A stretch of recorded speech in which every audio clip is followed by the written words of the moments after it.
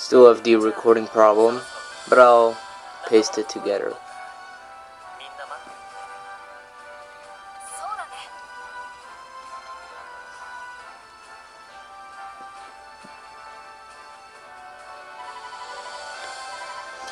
So yeah, the beautiful end of this series is coming near.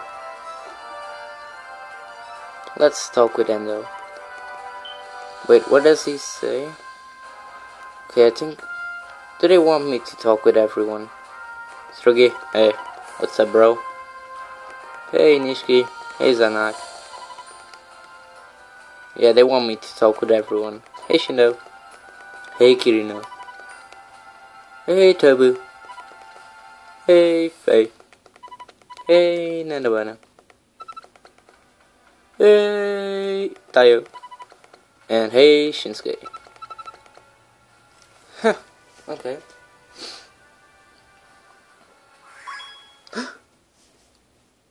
Endo Daisuke.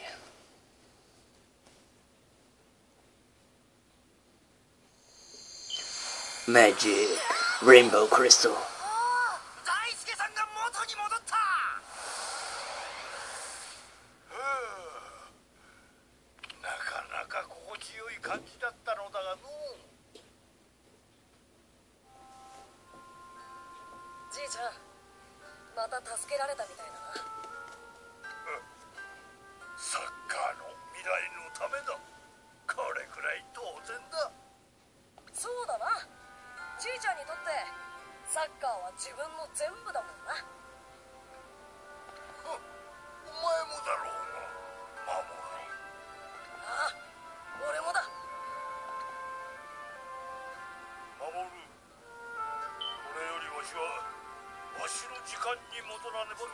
Oh, this is so fucking sad.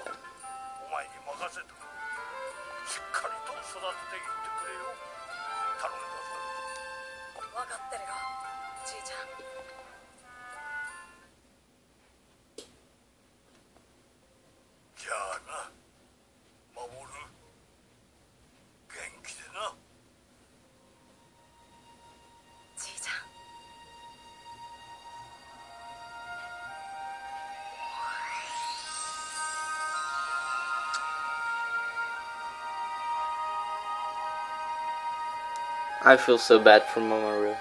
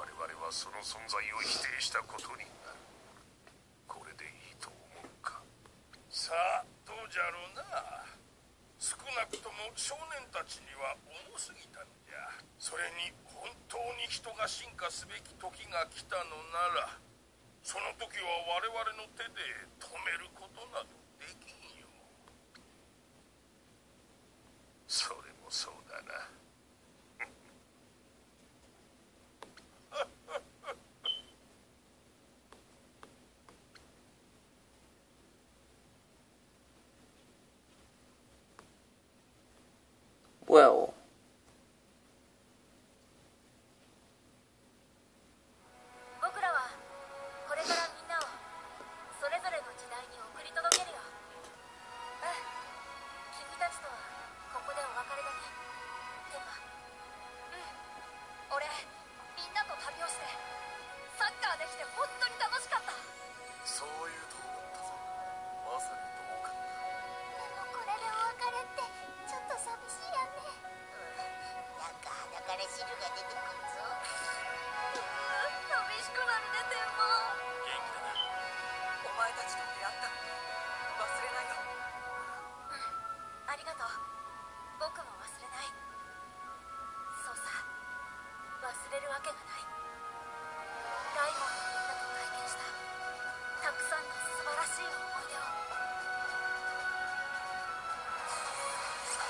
Bye.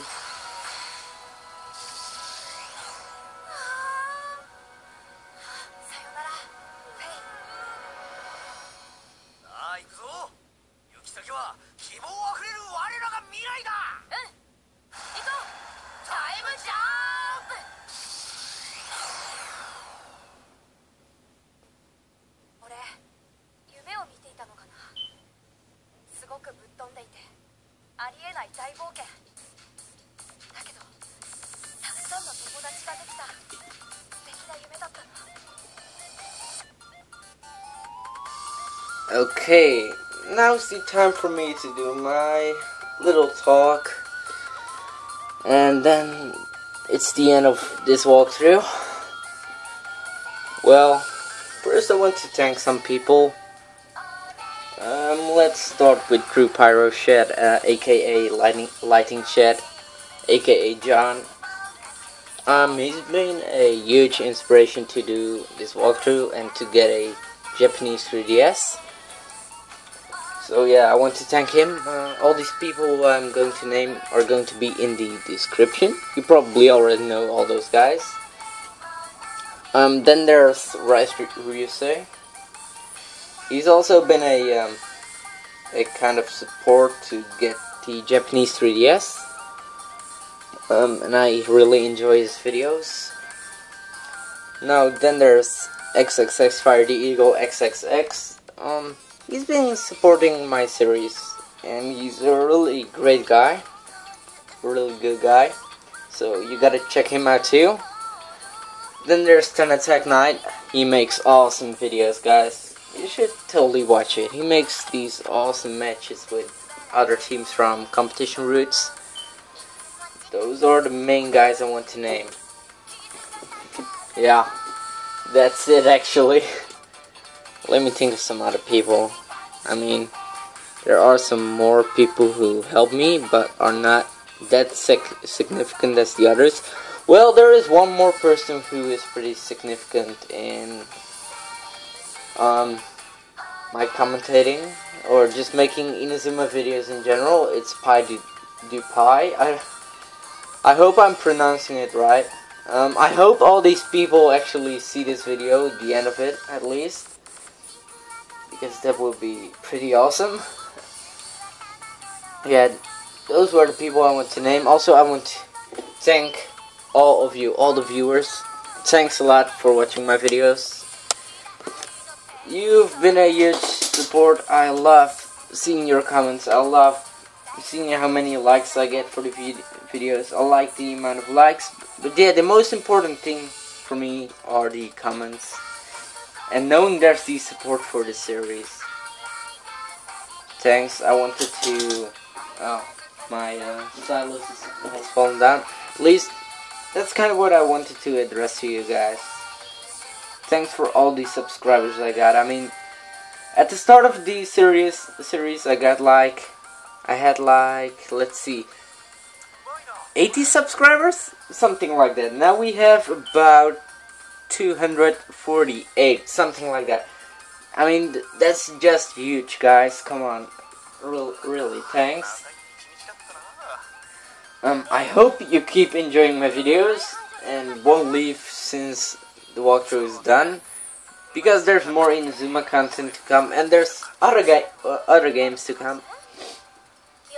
So now we are going to do a Naruto Ultimate Ninja Storm 3 tournament. It's a fighting game. And we'll also do some other games. Do some requests. Yeah, do that. Well, guys, thanks for watching. I think I'll do a bit of talking after the credits. I think I'll just skip the credits. Oh wait, I can.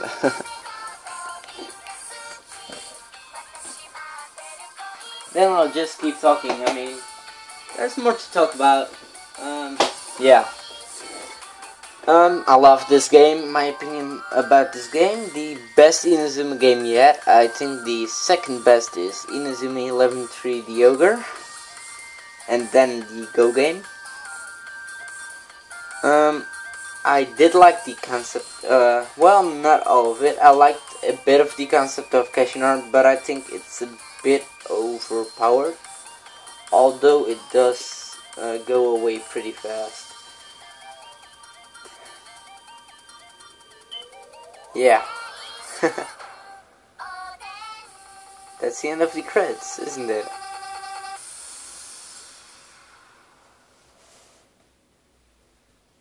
It is.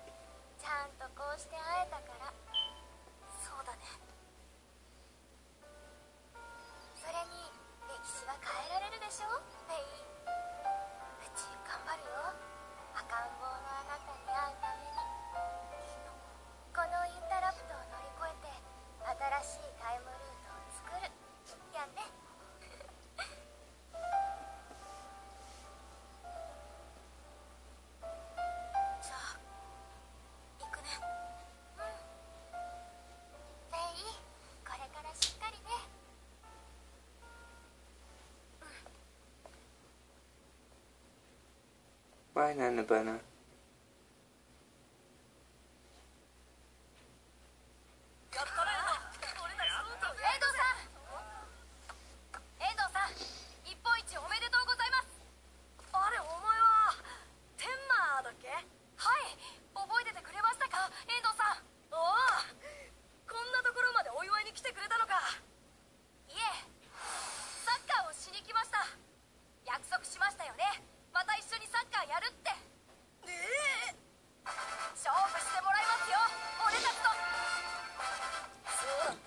Saikyou.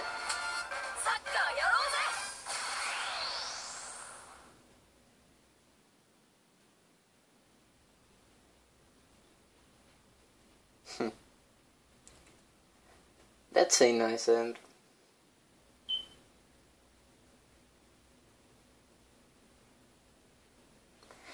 So again, thanks for all the support. I hope you guys stay subscribed, and subscribe if you didn't, if you enjoyed, of course. If you didn't, then don't subscribe, I guess. I'll definitely see you guys later. Bye guys.